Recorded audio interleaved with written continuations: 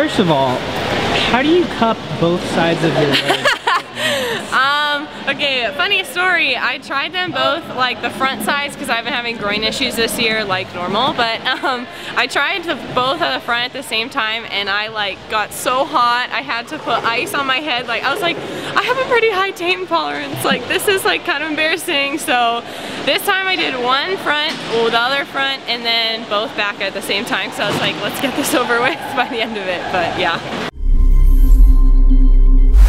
I felt good. It was awesome to see the team work the way that they did. Like we never gave up, we kept fighting, and like that's the most fun type of dual meets, when you're literally dueling the entire meet, going back and forth. And for me, I was finally able to swim IM and breaststroke, which I haven't been able to do yet this season because of my groin injury. So it was really happy to see, honestly, really good times for where I'm at right now. So it was like, and then with the guys, like it was inspiring to see like my boyfriend's on the men's team, and just watching him like be a part of that and just be like overwhelmed with all the support from everyone and just screaming. And I mean, this is the most packed we've had our stadium ever, so just it was all around a good meet. Yeah, we didn't end up the way that we wanted to on the scoreboard, but we had so many good times, so it was inspiring to be a part of it.